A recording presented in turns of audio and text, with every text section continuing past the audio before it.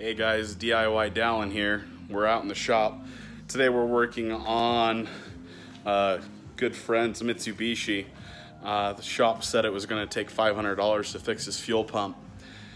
And you know, a lot of these Japanese cars, the Mitsubishi, Nissan, Honda, Acura, they all use the same fuel pump and the same FSU, fuel sending unit.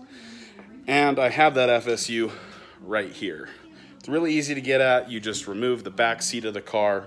I'll take some pictures and show you guys. And then it's a few connectors you just got to undo and you can get the FSU out. This is a really quick video, by the way. I'm not going to get my gimbal, so it's going to be a little shaky. Sorry.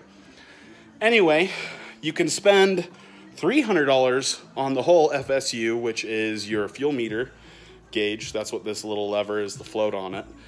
It is just a potentiometer going into the top. There's an electrical connector at the top. There's a vent.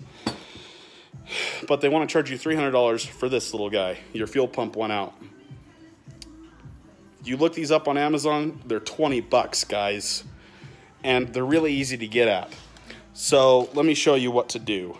There's this sock on the bottom of the fuel pump. It has a little snap ring, a little retainer ring right here. Let's see if I can get it to focus. Put a screwdriver underneath this ring that sits right there on the fuel sock. And then it will allow you to remove this whole rubber piece off the bottom. Before that even, there's this little plastic clip, and you can see there's clip 1, clip 2, and clip 3. Be gentle with it. Plastic that's old is usually a little brittle. And then all you do is disconnect the old fuel pump. There's a connector at the top. This guy goes in to the top of the FSU. Right inside of there, you'll see the unpopulated socket right there. So this connector was in there. I just removed it.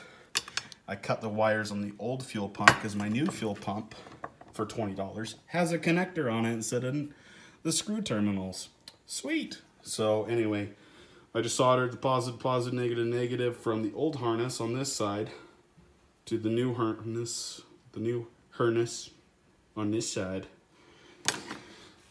And then all you do is put a screwdriver on top of the fuel pump right where my fingers are, and it slides right out. It's just a nice little press fit. So let's put the new fuel pump in,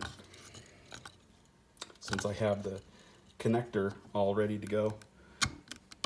Boom! It's in! Oh my gosh. $300 and $200 labor for that. Let me show you guys how easy it was just to pull the seat out of the car. Because some people are ridiculous. Oh, the four-wheeler project's coming along nice. That engine and that. Here's this guy's Mitsubishi. So there's a seat, plastic clips right there. All you do is you pull up firmly on the seat and it unlatches for Mitsubishi. Hondas have a little ring right there. They have a loop that you have to pull on in order to get the seat to release. Get a little bit of foam out of your way. Show you guys down inside the tank. I use the shop vac to clean up all the dirt and crap. Anyway, these are all the top connections. This is fuel pressure, not fuel pressure, sorry. Vapor pressure, fuel vapor pressure sensor.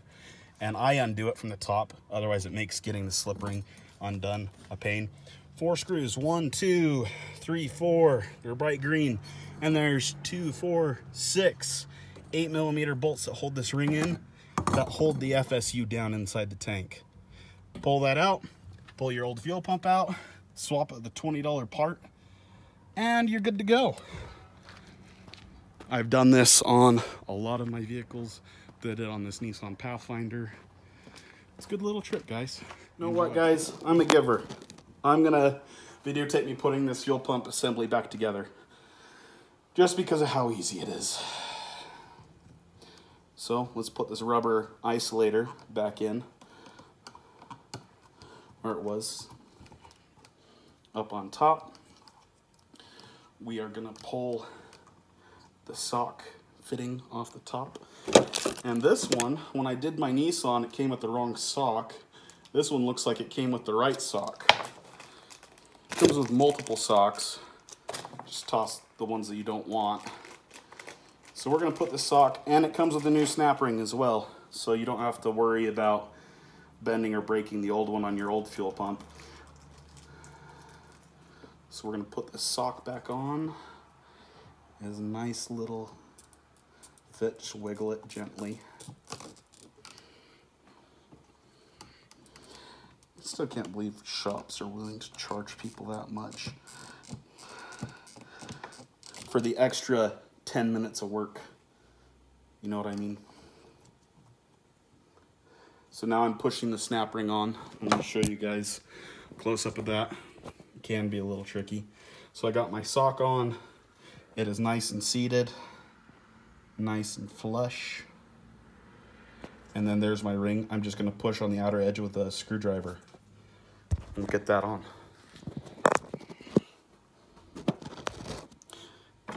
Usually, like I said, I use my gimbal to stabilize the video and everything, but this is just a quick one.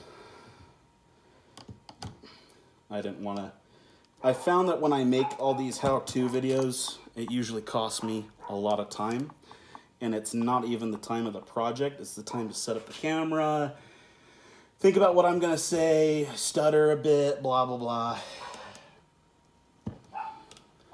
And by the time I'm done with everything, it took me twice as long as it should have. But this is such a simple fix. So, just going around that ring and pushing it down. Just take your time with the little flathead screwdriver. My dogs are barking. Rubber goes down, and we'll put this top cap back on. It'll snap back into place. Done. Hey, look. I have a new fuel pump. Ready to go. I've already soldered my wires, so we'll plug this into the fuel pump. Camera. And then we're just going to run this wire inside of it. And come on in. It's just a quick little how-to video. It's nothing professional by any means. I just figured this is such a simple one. Why not, you know? No, I did this backwards.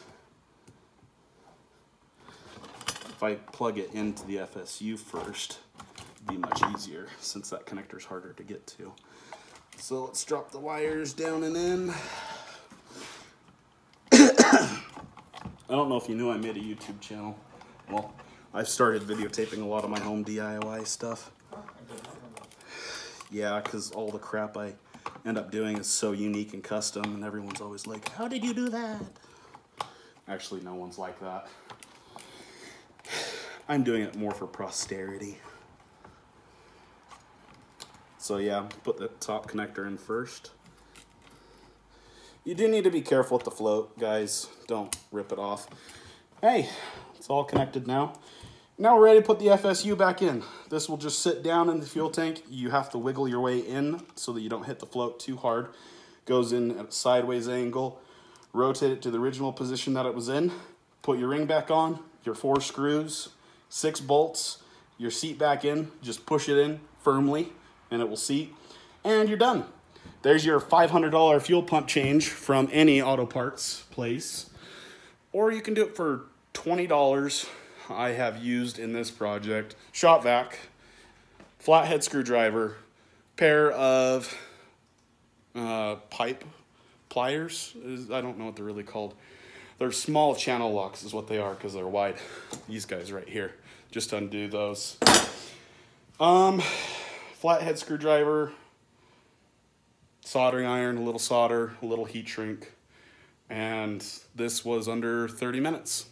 Have a good one.